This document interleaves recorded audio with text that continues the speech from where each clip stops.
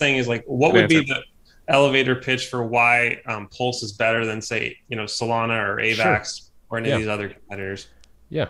Solana, how many smart contracts got? Not much. Why?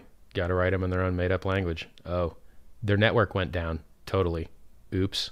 Found the lead guy, which by the way, they've also had hidden supply that they didn't tell anyone existed, that they gave to a market maker.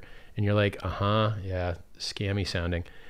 And then the guy that like runs the network's like, yeah, we don't really care if it goes down again. To quote an article today. Well, that all sounds kind of crappy, right? It's like every L1 Ethereum thing is doing well because Ethereum's dying to fees currently.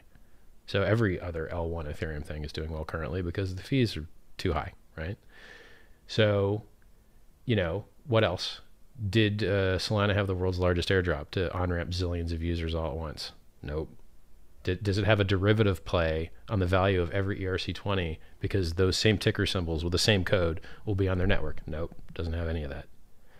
So, I think the value proposition for Pulse is vastly higher than any of the other Ethereum killers I can think of. My biggest sticking point is just that there's one entity that put in so much of the end. They own around 90%, and they could technically freeze, censor, roll back the chain, steal funds. They could print new tokens. Okay. Hey, so let's play that game, bro. You want to know who else can do that? Every single mining network, every single pool. You want to know how many pools actually mine the blocks on your favorite proof of work chain? Like 3 or 4? Okay. And how often have those 3 or 4 guys decided to just screw themselves in the butt and just stop processing transactions for lulls? It's never happened. All your parade of imaginary horrible questions go the same place. They have absolutely no root in reality nor example that has ever occurred. Never.